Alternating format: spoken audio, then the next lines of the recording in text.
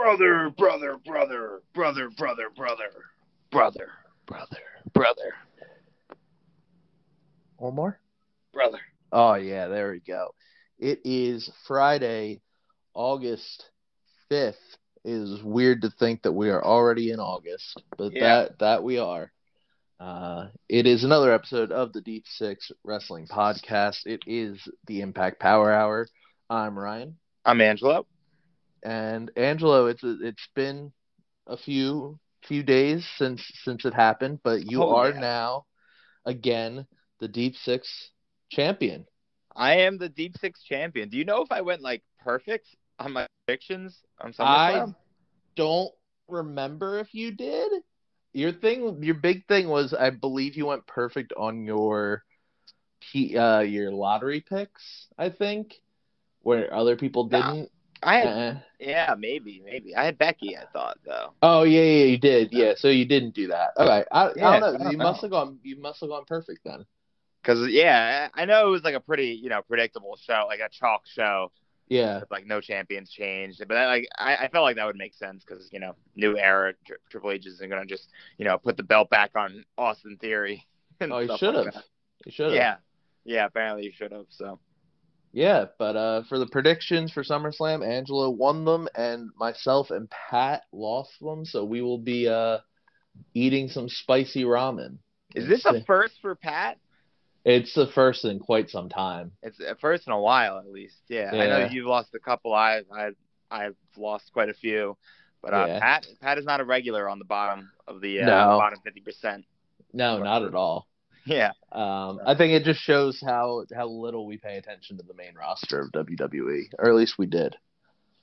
Sure. Yeah, I'm a big Monday Night Raw stand now because I won the prediction. Yeah, you are WWE Big Four. So good. Mm-hmm. Yeah, definitely. So moving right along, we're gonna go right into the episode, but before we do, there is some news. It was confirmed this week by AEW that they have hired a new head coach for the women's division. And that women's division head coach is none other than Impact's own Madison Rayne. So I guess she is done with Impact, moving on to bigger, brighter things in AEW. But she was still on the Impact still had tapings, so We'll see if it's just what happens, but I think that this is the end of Madison Rayne on Impact for quite a while. I'm genuinely surprised. I mean, she's a good, knowledgeable talent. She's been in the industry for a bit, especially women's wrestling. They usually don't have people that have been in the industry for over a decade really sticking around still. So, I mean, it's a good get by AEW. I know it was kind of after some, Jonathan Gresham related issues with the roster. So people were speculating, maybe Tony Khan's going to let, bring in some other people to kind of help, run the show a little bit more of the day-to-day stuff. And I think Madison Rayne, even though she's hired as a coach, I think, part of the process too is kind of relationships with the talent on the women's side. So it's a good get. Yeah, absolutely. She is, I believe, an 8-time champion in Impact with knockouts and tag reigns. So she is a good get. She's knowledgeable. What's Jade's manager's name? Stokely Hathaway. Or no, not Stokely. It's Stokely. Yeah, so Stokely did I watched that video. He did From One Beautiful Person to Another, I Welcome You, or From One Beautiful Person to Another Beautiful Person, I Welcome You. Yes, absolutely. An homage to, her famous, stint with the beautiful people. Yeah, everybody's favorite wrestling stable of all time. Yeah, it's mine for sure. Yeah. So big things there. It was confirmed on Dark Elevation this week.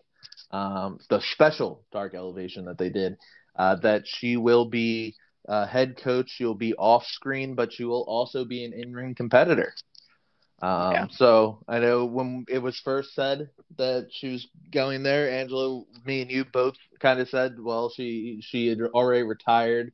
Maybe she doesn't want to be on screen regularly like she has been for Impact. Yeah, we were quite wrong once she made that announcement that she's there to basically fight and is going to go after Jade Cargill pretty Yeah. soon, it seems like.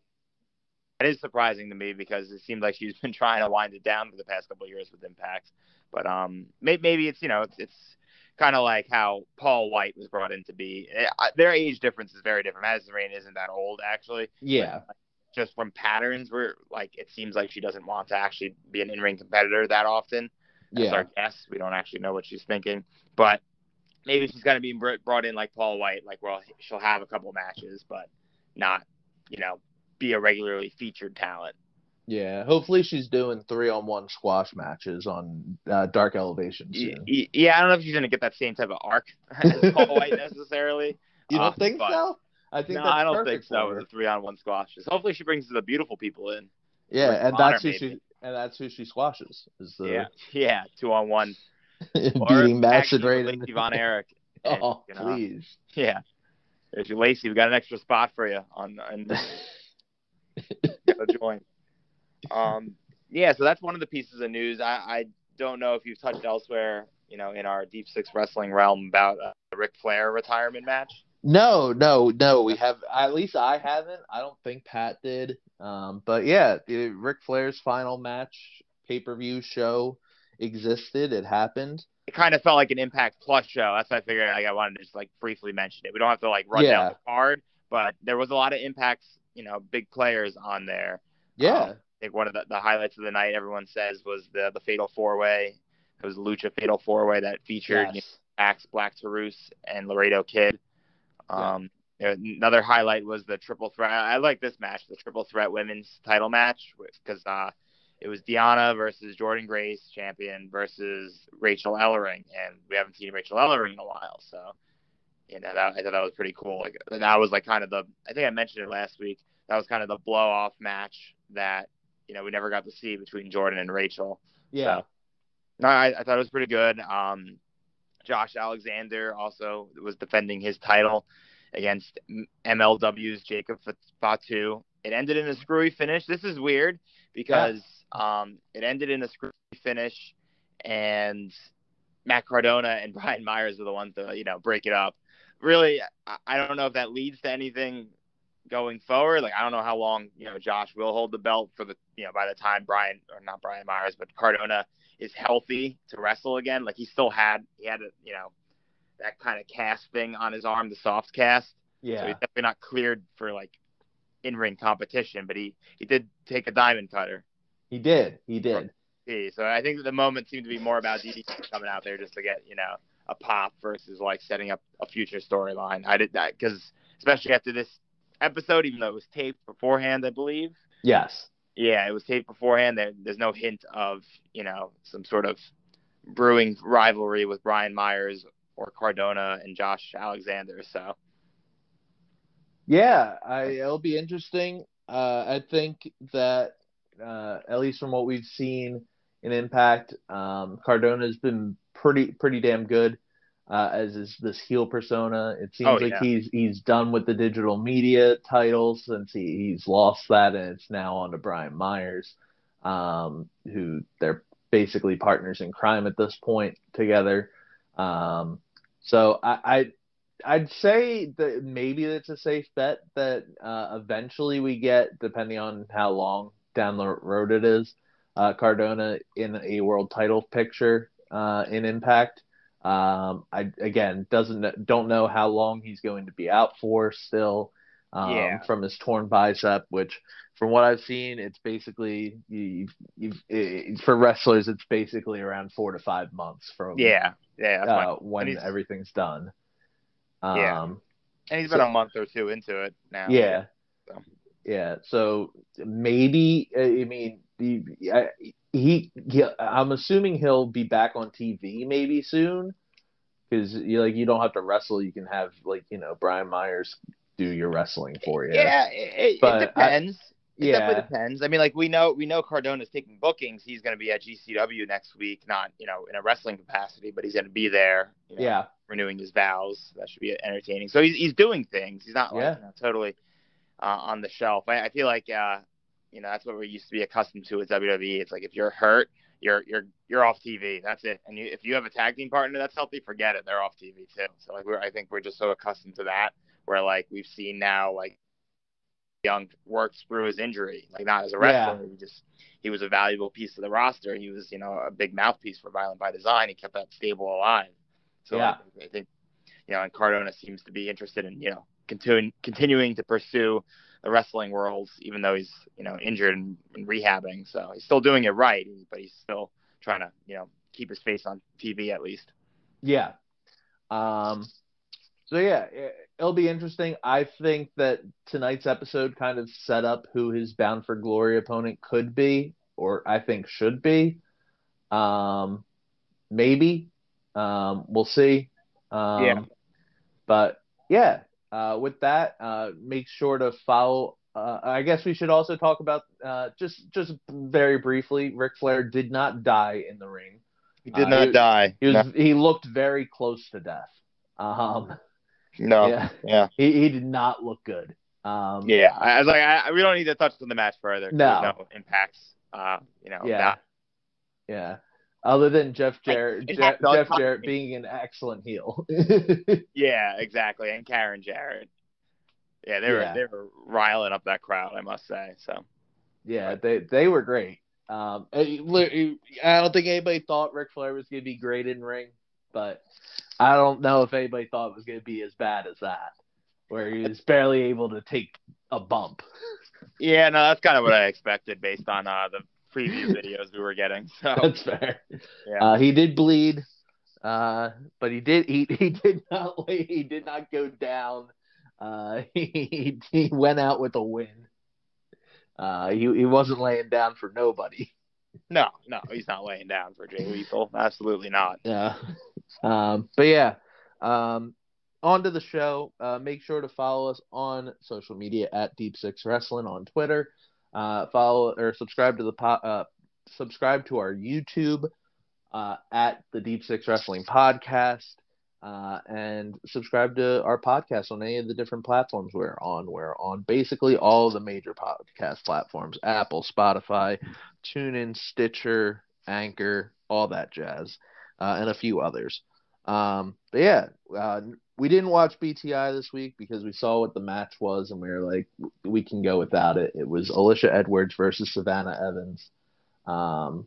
That just wasn't furthering any storylines in our knowledge. And, it's a lot of wrestling. There's a lot of things in our lives. We took a pass this week. So we'll start with the main show. Yeah.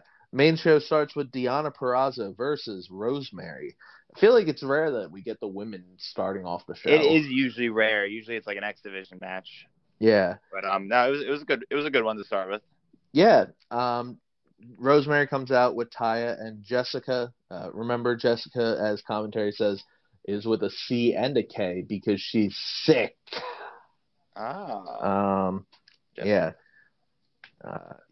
So, I felt like this match was more about Deonna just dominating Rosemary. Commentary pointed out that Deonna has never lost a singles match to Rosemary in her career. Deonna just felt like she was the much stronger opponent throughout. She kept on getting a hold of Rosemary's arm and wrist. There was a spot where Rosemary was laying down on the ground. Deonna had her foot on her hand, and as Rosemary was trying to get out from under it, Deonna did a stomp on her arm, which looked pretty painful. They did do a slow-mo replay of it to try to showcase just how damaging this move was. Doesn't look pretty, doesn't look nice, but yeah, it did look like her arm kind of like bent in weird ways, but I'm assuming it's one of those like she's double jointed type things. Oh yeah, like Alexa Bliss and others who have taken those moves in like WWE, where like they mess up. It makes it look like the arm snaps, but they're perfectly fine. I mean, for me, this match was more about like how does Havoc kind of act now? Yes. Now this was like kind of her first act, basically being not just behind the camera. Like this is her first reaction like in front of a crowd, so she was awkward naturally, like how it's supposed to be. But she basically cost Rosemary the match there. It seemed like at first she gave Rosemary kind of an advantage. Deonna got distracted, and Rosemary, was able to capitalize. But then Jessica was distracting the ref so damn much that Rosemary couldn't. I mean, she was trying to do and then Deonna ends up rolling her up. So I thought Rosemary looked, as good as she could against someone that's pretty not necessarily untouchable, but they're not just going to have them lose like random singles matches. Yeah. So. Yeah, definitely the story is, like, how is Jessica going to work with the rest of them? Is she going to be a hindrance to Taya and Rosemary, or is she going to help them? Is she going to be able to work with them? And, yeah, as you pointed out, she started by helping, distracting Deonna, but it just went on too much, and the ref had to try to calm it down, and this allowed Deonna to get a lot of time on the ground to avoid the pin, basically. So Deonna picks up the win. This would take us to an Honor No More segment backstage. Matt Taven says that this is going to be the biggest match for them at Emergence, and it's all about trust. We need to trust each other. We need to trust ourselves, because we can't let Bullet Club get in our head too much. We can't let Heath get in our head. We need to be all looking out for to make sure that we know what's going on. And Eddie says that he trusts every one of them that is here because he's been with them for so long. He's been with them since the beginning. But the one person he doesn't trust is PCO. Vincent says PCO's been with them since they first showed up in Impact. He hasn't done anything to hurt Honor No More. Yes, he's lost a match or two, but he's not like out to hurt the team. He's not doing things to ruin the team. He's not trying to undermine them. He's not working with Heath. He's not working with Bullet Club. Seem to have the ability to do those type of things anyway. Yeah. So Eddie says that, if PCO wants to prove himself, he has to take Gallows out of the equation from Emergence by taking him out tonight in the street fight. Basically, Eddie continues to hate on PCO. This has been something that's been happening for months now. Gisele Shaw then has an interview backstage with Gia. Gia asks Gisele what she's gained from watching Masha and kind of running from her. Gisele says she hasn't been running from Masha, but she was trying to scout her to see if there was anything that she could do to gain stuff from her, and that she thinks she knows some of her weaknesses now. Then she gives Gia the picture, the death warrant, as they've been calling it, and says that, she doesn't need it anymore, and that the picture isn't even a good picture of her anyway because her eyebrow looks crooked. This would take us to Black Taurus versus Brian Myers for the Digital Media Championship. We were talking about how last week when they made this match, how is Brian Myers going to be able to get himself out of this one? He talked himself backstage to try to avoid Bhupinder's challenge for the title, that he had already given the title to somebody, shot to somebody, and that person was Brian Myers. Or not Brian Myers, Black Taurus, because Crazy Steve interrupted him and was like, "Oh, thanks for giving Black Taurus a title shot back there," and he wasn't gonna say he didn't do that because that would ruin his whole thing. So face Bhupinder. So all right, so we get Black Taurus, we get Brian Myers, and honestly, this was a pretty interesting matchup. I don't think we've gotten this. It was a fresh matchup, definitely. Yeah. We're not getting too much action here. I feel like it was kind of Brian Myers doing a slow pace, kind of trying to throw Black Taurus off, which you expect. He's a heel. He's playing a good heel. And this isn't really a storyline match. You didn't expect Black Taurus to come in here and win the belt. So no. I do think Black Taurus did have a really cool move off the top rope in this match. I don't remember exactly what it was, but it was like some sort of I think stomp from the top rope. That looked really cool. Yes. Black Taurus, as we've said since we started seeing him in Impact, he's very underrated. He's a very underrated worker. He's very good. Enjoy him very much so. Brian Myers gets out of the Power Bowl, as they called it, and by poking the eyes of Black Taurus, which gave him the chance to roll him up. And apparently this ref couldn't see that Brian Myers' whole arm was on the rope. Not only that, Black Taurus's legs were through the ropes. Yeah, like none of that really made sense to me. That was a pretty poor finish. Yeah, like the ref was clearly like angled straight at this, like looking at it all. Unless like his head was like literally against, like looking at the mat and just slapping the count like that. I don't know, man. There's no excuse to not see that. That was a little silly. It was a little poor execution on that. Yeah. But he retains and he tries to hightail it out of there. But Bhupinder comes down, he throws him back into the ring, and Crazy Steve, Taurus, and Bhupinder all hit their finishers on him, laying him out. And commentary says that Bhupinder must be in line for a title shot soon.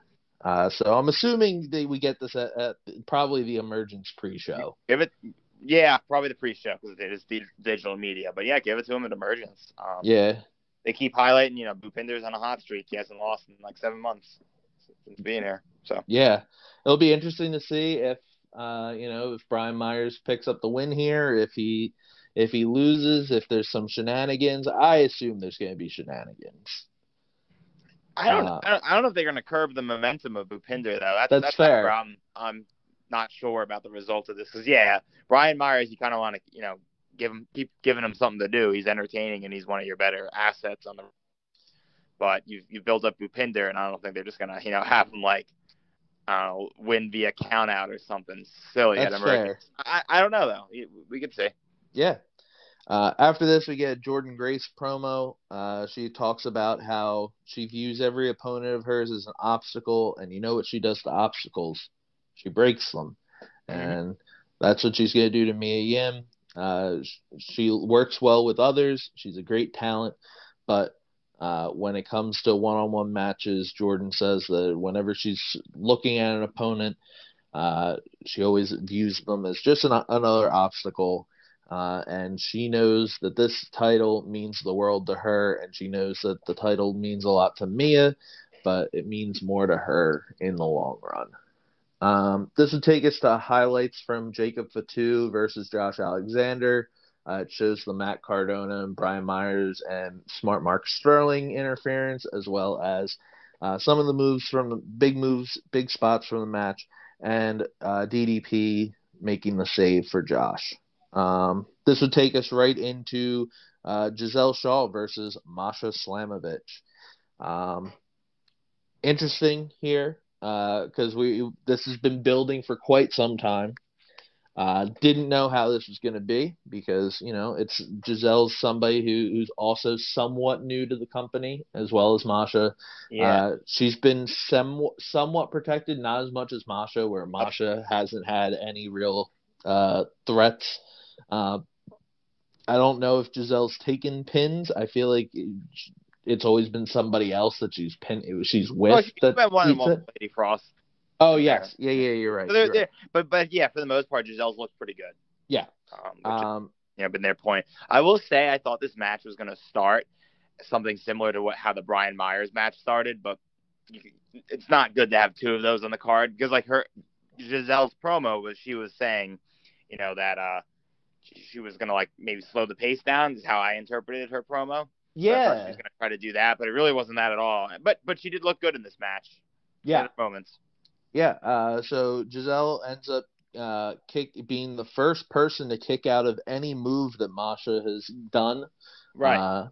Masha went with a suplex, which got a 2 count. Gisele would then follow it up with a knee strike to the head of Masha, and she is also the first person to attempt a pinfall on Masha, getting a 2 count.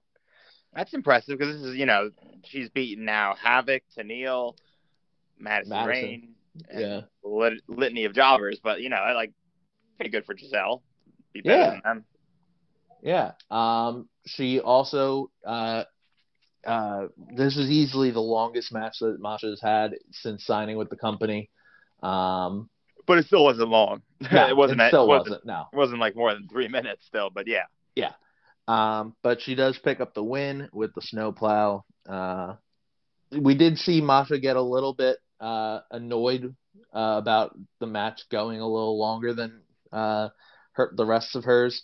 But yeah, she does pick up the win. The streak is now up to 14-0. Yeah, pretty good. After this, this would take us to our Impact Flashback Moment of the Week. It is from April 5th, 2016. It is where Mia Yim wins her Knockouts Championship against Madison Rayne and Gail Kim with help from Maria Kanellis that they don't show. Yeah, I was going to say they kind of skipped that part. Yeah. Mia, back then known as Jade, picks up the win with an STO over Gail Kim. And this would take us to backstage. Mia and Gia were watching it, apparently, backstage. Madison Rayne comes over and is upset that they were trying to kick her while she's down since she had just lost to Masha. She had just gotten her face reconstructed from surgery. And now they're trying to make fun of her and bring up one of her worst moments in Impact history. And Mia says, I'm not trying to kick you while you're down, but I will kick you while you're standing up if you want to have a match and, show that you're better than me, or try to show that you're better than me. Madison says she doesn't need to deal with this, and she tries to walk off, but Gail Kim shows up. She says, look at this reunion, back to the good old days, and you know how much I love the good old days. And says that, she heard what was being said, and that next week, Madison versus Mia will happen, just to prove who's the best out of them. And knowing what we know now about Madison going to AEW, this is, I guess, her swan song. Yeah. Impact for the foreseeable future. So. Yeah, unless she wins.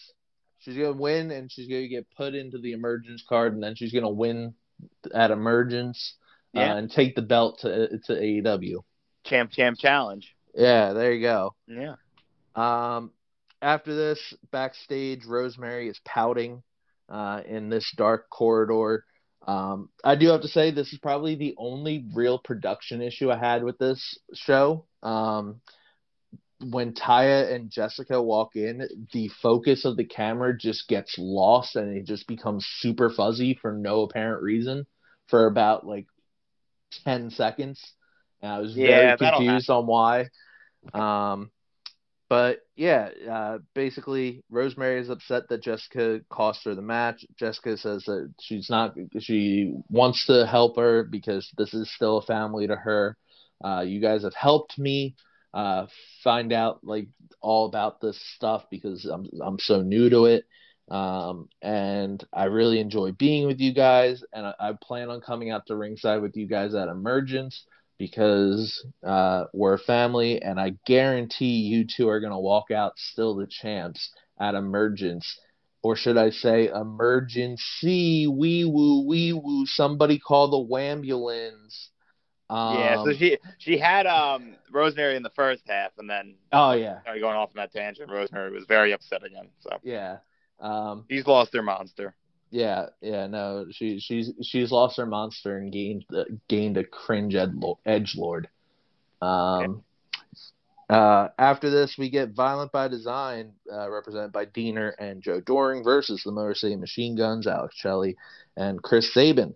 I thought this was a really good match. The first third of this match was all belonging almost exclusively to the Motor City Machine Guns, except for the opening moment where Joe Doring immediately blasts Alex Shelley from behind.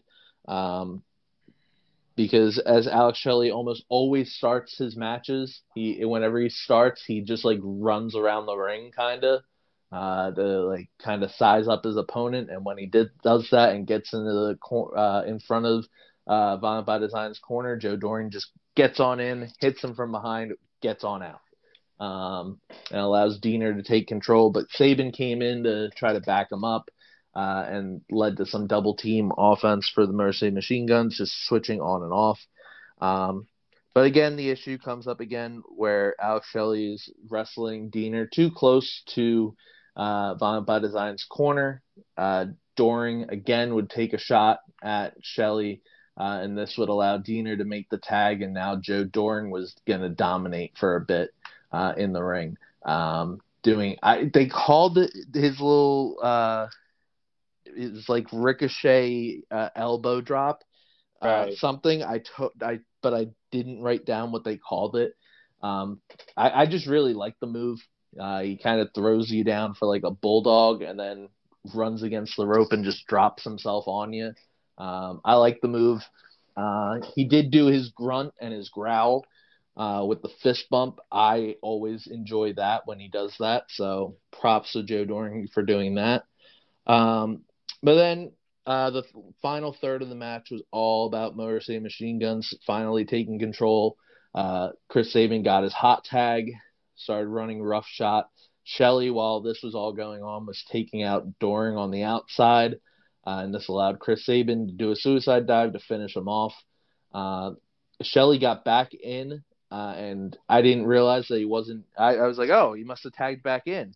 Because he starts hitting offense. He hits a crucifix bomb on Diener, but he's just holding him in place for Chris Sabin to make a diving pin to pin Diener and pick up the win for Motor City Machine Guns. This was a hell of an enjoyable match, in my opinion. Yeah, no, I agree with that.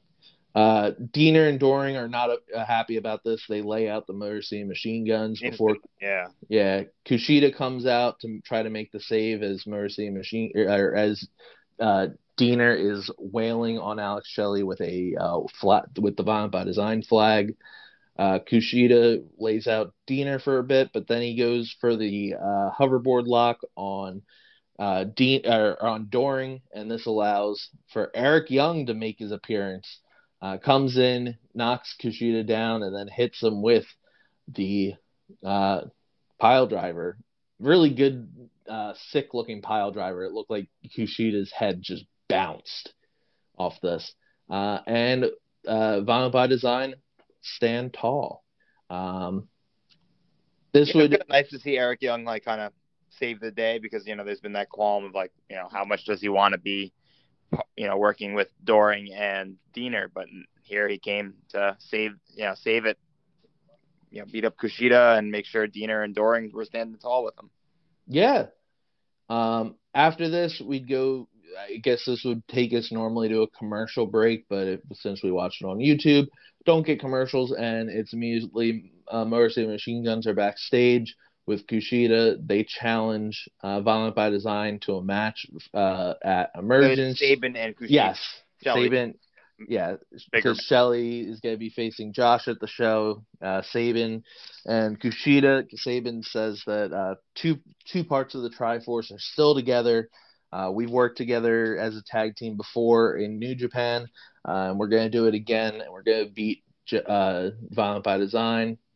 Josh shows up and basically gives the same pep talk that Shelley did last week to Josh, saying, hey, I want you at your best. I don't want you focusing on other people. Just focus on the world title match.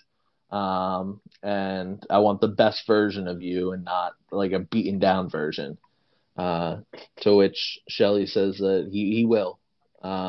Josh walks off and is approached by Eddie Edwards in the damn corridor with the staircase, which echoes everything. Eddie basically says that I heard I was listening into what you were talking about there with Alex Shelley, and you're right. Shelley isn't. He's not paying attention to the world title. And as somebody who has had the world title, you're probably going to beat him because he's not focusing. You got to focus everything on that. But you also, when you're the champ, as I've done in the past, you have to make sure that you're also worrying about what's going on elsewhere, not just looking out at the mountaintop and saying that you're on top and nobody can threaten you, because the things that are happening below the mountain are you might not be able to see, but they can really influence what happens in the long run. I know that when I was on top, I didn't look at what was happening around, and that allowed people to get the title away from me. So just don't want that to happen to you. And there's a lot of things that are happening around here, and you need to try to figure out who's trying to work with you and who's gonna, who's gunning for you. I think we're finally getting to the Eddie Edwards versus Josh feud that I think we've been thinking was going to happen for quite some time, but for some reason they decided, hey, we're just going to go with Honor No More versus Bullet Club for months on end and keep on repeating almost the exact same match. So hopefully this means that we're finally getting Eddie versus Josh. I think this makes sense for a Bound for Glory matchup. Yeah, that's what I'm leaning towards. That it'll just be interesting to see kind of like if he has Honor No More behind him or not, depending on the outcome of Emergence. Weekend. So I agree. It will be definitely interesting to see next week what happens in that match. After this, we get Raj Singh versus Sami Callihan. Poor Raj Singh here. Yeah. Raj got this match because, last week he was complaining that Josh Alexander. Well, this wasn't clear to us last week. At least to me, I didn't think that, they said Shera broke his ankle. Yeah, I didn't think it was like an actual injury. I still don't know if it's an actual injury. No, it's for sure kayfabe, but like commentators didn't, because no, they never said like what the injury was. They were just like, oh, his ankle's bothering him. Yeah. Well, I don't even know if they said that, because like he was just holding on the hold for like his ankle lock for a while on Josh Alexander last week in his match against Shera. So then Raj, jumps in the ring, grabs the mic, and say, "This is an injustice. What happened here?" But we didn't know what happened. It just looked like Shera lost the match fair and square. Yeah. So that was interesting to kind of learn that tidbit and why he was upset last week. Yeah. Sami came out last week and just took the ring and attacked Raj after the match, basically. So this week, got one-on-one. And this was just basically a squash match for Sami to run Raj out of there for a bit.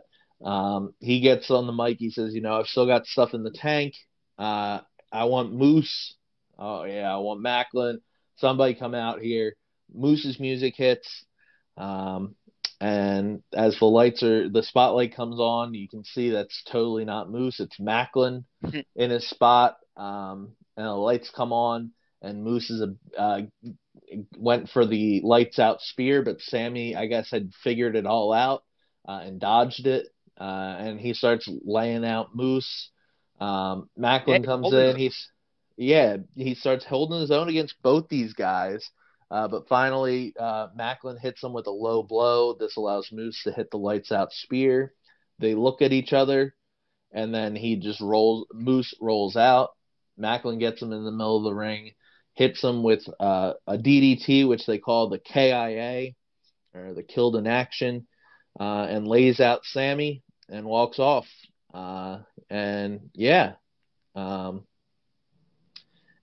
Sami and Macklin seem destined for a match, and they would announce after this that Sami versus Macklin is happening at Emergence. We would then get a Killer Kelly vignette talking about what happened last week. And that I'll remember she basically just beat up on two jobbers. Yes. And that she only wanted originally just the winner of that match. But because Jada had still been in the ring, that was just a bonus for her to be able to dish out pain on somebody else. and she wants to do this more. So Killer Kelly has some problems. She probably yes, see a therapist or something. Yeah, I mean, some people see therapists, some people become pro wrestlers. Yeah, exactly. At Impact Wrestling. Yeah. Commentary points out that next week will be Killer Kelly's in-ring debut. We have a lot of matches that they run down for next week, including Diener versus Kushida, Madison Rayne versus Mia Yim, Speedball Mike Bailey versus Rocky Romero for the X Division title, Kenny King versus Carl Anderson, and Josh Alexander and Alex Shelley's contract signing for their match at Emergence. That we also learned that the winner of Speedball Mike Bailey versus Rocky Romero would be facing off against Jack Evans at Emergence for the X Division title. Which I guess kind of is his reward for not being able to compete when he was supposed to at Slammiversary. Yes. So, I mean, it's a cool matchup. Jack Evans, like I said, doesn't really have a history with Impact outside of, like, when they revitalized the X Division. He was in that title match that, or not title match even. It was a contract match that Austin Aries ended up winning. That's his history, really, with Impact. But he was supposed to be in Slammiversary. It was an injury, right? Yes. Yeah, he got injured, like, the night before. Yeah, exactly. Like a Evolve show or something. Yeah, he's some sort of indie show. Yeah, exactly. So, and now he's getting his chance at Emergence. I think that'll be a good matchup. He's a little older now than he was when he was last in Impact, but he is a high flyer still, and I'm sure him and Bailey or him and Romero would be excellent. Yeah.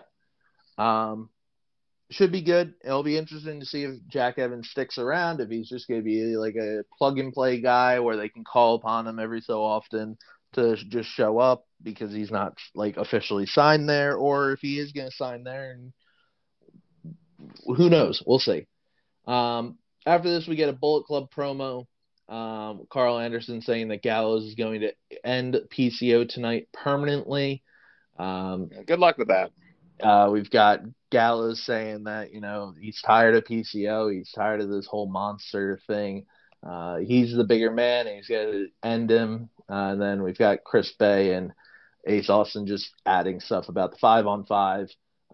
And yeah, this was go to our PCO versus Doc Gallows in a Derby City street fight. We've got tables, we've got chairs, we've got trash cans, we've got a drum set all at ringside here. Commentary says the drum set was loaned to them from the University of Louisville. I don't think they're getting their deposit back on that. Absolutely not. So, again, I think this continues with our streak of Doc Gallows and singles matches in Impact are hella surprisingly good. This was a very fun match. It was. We had some spots that I'd say we're not really used to seeing in street fights. Maybe that's because of PCO. Maybe it's because it's two bigger guys. We start off with PCO and Gallows brawling for a bit. PCO puts some chairs back to back on the outside, and he looks like he's going to go for like a suplex over the ropes of Gallows, but Gallows just kicks him. That first spot was just like, oh boy, PCO's in for a beating. PCO just like looks over at the chairs, lets his hand go, and just falls and tries to make sure that his back goes square on to the middle of the chairs. Good. My man does not care about that body. Bring on the pain. Gallows then sets up two chairs upside down. And commentary is like, I've never seen somebody try to drive somebody through chairs like that. He never does. He ends up moving the chairs. PCO ends up moving the chairs to stack some more chairs back to back. In the corner, he lays Gallows on top of them. And he goes for the top onto the top rope to try to dive right onto his back. But Gallows gets up and choke slams him through the chairs.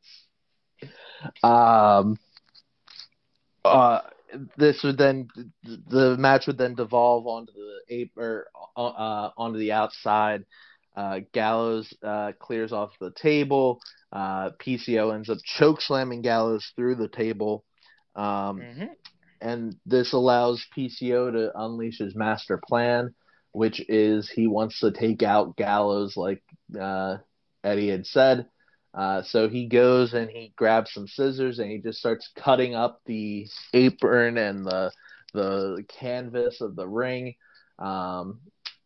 Gallows then finally stirs and he doesn't see PCO, so he starts taking stuff out of the garbage can. PCO comes over, hits Gallows down, grabs the garbage can, and just starts wailing on Gallows' head like 8 times, just smash him in the head with the trash can. This was great stuff. Gallows sells it like absolute death. This allows PCO to finish up what he was doing. He pulls back the canvas. He gets in the ring to pull back on the padding. And as he does this, Gallows gets in the ring and hits him with the gas mask.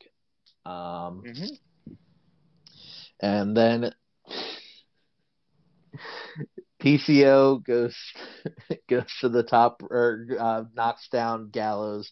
He goes back on the outside. He gets the drum set. He throws Gallows through the drum set. And then he lays him up like he's going to hit the deanimator on the exposed outside apron. But Gallows gets up, choke slams him through the ring. The ring just breaks. Sure. And Gallows goes to look like he's going to pull PCO up. He realizes he can't. So he's just like, you know what? Screw it. Count to 10. They get to 8. PCO stands up.